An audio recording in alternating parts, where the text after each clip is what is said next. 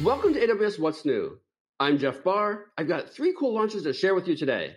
First up, Amazon S3 now supports AWS Private Link. I'm sure you know all about S3, but Private Link might be new to you. Private Link lets you create VPC endpoints that connect directly to an AWS service via private IP addresses. You can use this to connect your on-premises applications to the service without using public IP addresses or proxy servers. With this new launch, you can add S3 to the ever-growing list of supported services. To use this new feature, you create an interface endpoint in a VPC subnet, specify any desired security groups, and you set up an IAM policy. Then you make API calls and HTTPS requests to S3 via private IP addresses. To learn more, read Martin's blog post and the What's New. S3 batch operations are kind of mind-blowing. You set them up once, and then you perform an operation on millions or billions of objects. You can copy and restore objects, invoke a Lambda function, replace the access control list, replace all tags, or manage S3 object lock. The newest batch operation lets you delete all the tags on each targeted S3 object.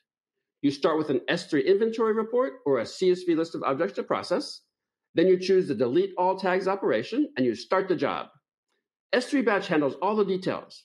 This includes managing retries and displaying a progress report. To learn more about S3 batch, you can read my original blog post.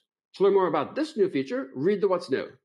Amazon Macy helps you to find sensitive data stored in your S3 buckets. It looks for personally identified information. This includes names, addresses, credit card numbers, and country codes. Macy also lets you define your own sensitive data types. In addition to this, you get alerts when Macy finds unencrypted buckets, publicly accessible buckets, and buckets that are shared with an account that is outside of your AWS organization. The big news, we added a bunch of new capabilities to Macy. You can now create a single Macy job that spans buckets owned by multiple AWS accounts.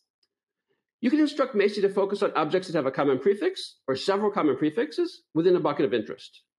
Macy now gives you a better pre-scan cost estimate. And last, Macy provides you with additional information about the location of any sensitive data that it finds. To learn more about this, read the What's New. And that's all for today. As always, we look forward to your feedback. You can send us an email, a tweet, or you can leave a comment below.